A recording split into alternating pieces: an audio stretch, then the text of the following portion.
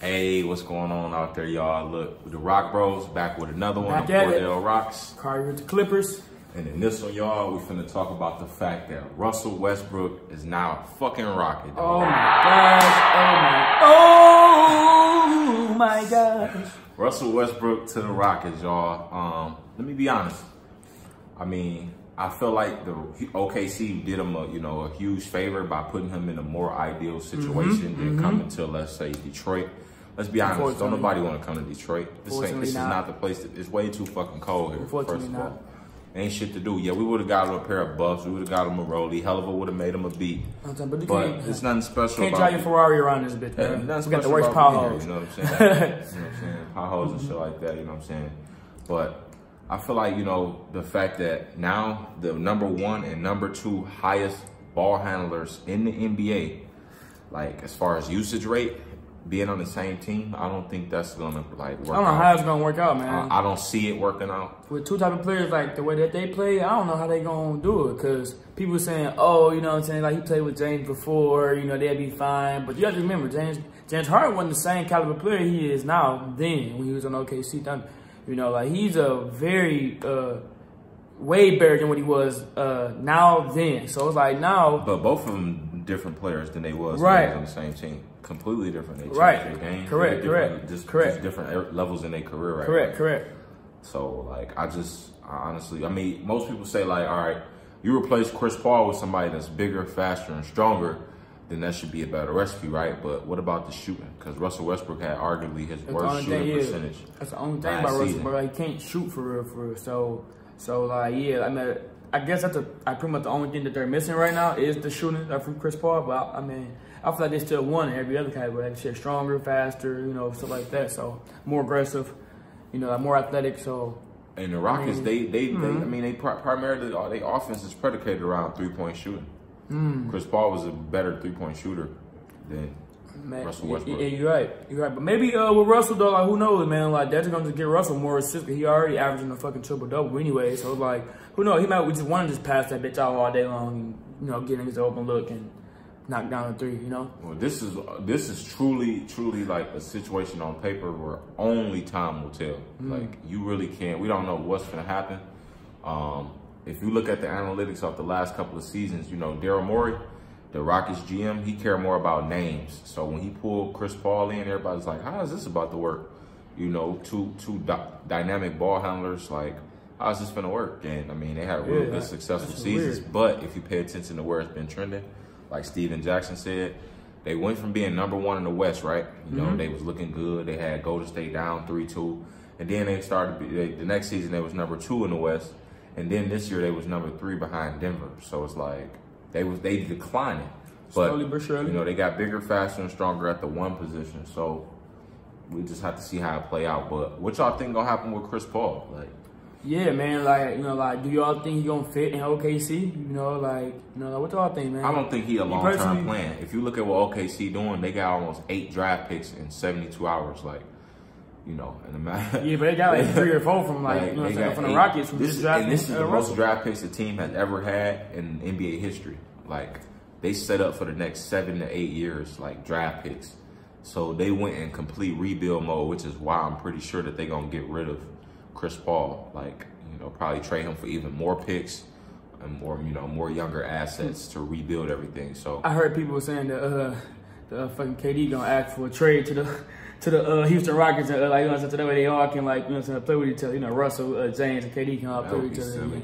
Especially after the whole episode going to Brooklyn. Like, who said that? Like, no, but I'm just saying just fans and that would be just what people want to see. People want to see KD. We don't want to see that, KD. We don't want to see that. To go over to the Rockets with them boys. I mean, they will probably fuck around and win some ships, but then again, Russ don't like KD don't really like Russ. He don't like his style of play. And a lot of people, a lot of execs, they and vice versa too. Like Russ don't really fuck with KD like that no more, especially after. But you can't argue KD about his style of play though. Like he makes sure he gonna put up his buckets and he's still gonna get everybody involved. He not understandable. He not 100% ball dominant. Like what I'm saying. Like he could still be effective without the ball, without bringing the ball up the court. So okay.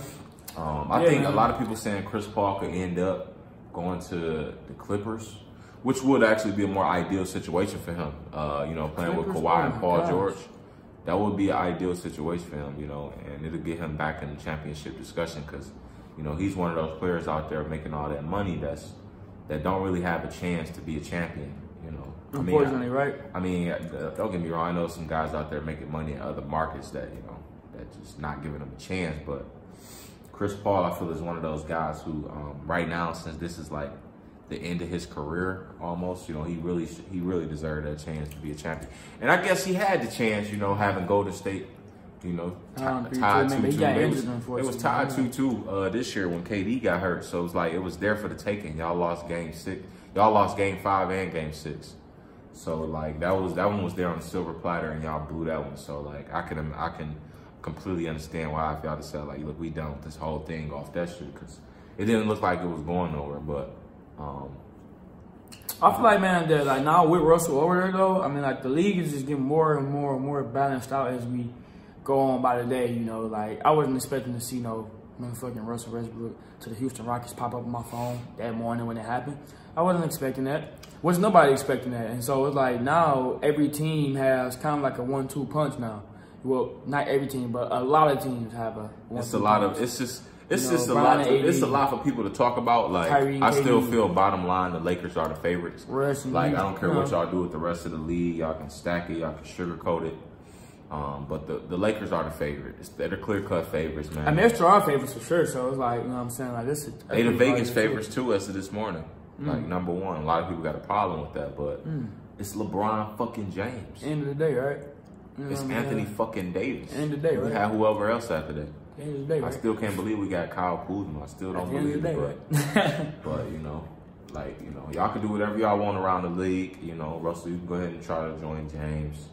Whatever the case may be, man. BG, you could join Kawhi. But I don't think they're gonna still stop LeBron cool. though, man. But it was a good move though. Like I mean, like like just made the season. Keep shit interesting. Keep shit. Yeah, I would say exactly. You being in OKC wasn't interesting. It just wasn't gonna be. Then it's like, I mean, I just feel bad for Chris Paul now, man, because stuck in that market, stuck with that team.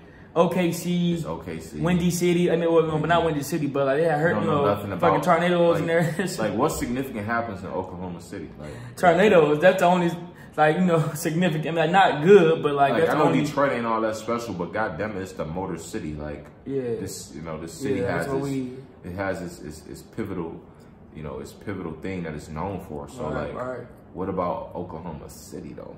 What I don't, but tornadoes, man. You know what I'm saying? Like, I wish Chris the best.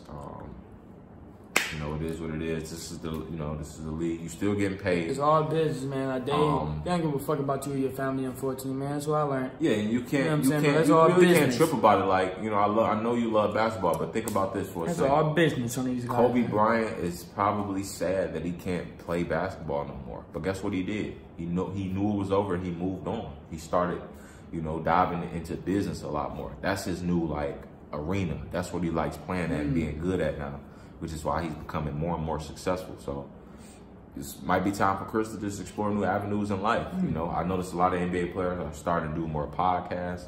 Agent Zero, Gilbert Arenas got a podcast. Danny Green got a podcast called The Green Room. Fun fact about Gilbert Arenas too, but you know he's still getting paid by Washington Wizards. Yeah. It's crazy. Yeah. But yeah, man. You know what I'm saying? Like, let us know what y'all think, man. You know, me personally, like I said, bro, it was a good move. You know, made the league a little bit more interesting. So I'm excited about this season to see who's gonna really be victorious. I mean, yeah, we're going with the L's. You know, Laker Nation. You know what I'm saying? Fun, so. It's gonna be fun, man. So let us know what y'all boys think, man. Let us know what y'all think. Don't forget to like, share, and subscribe. All that, comment below. You know. We'll see y'all on the next one.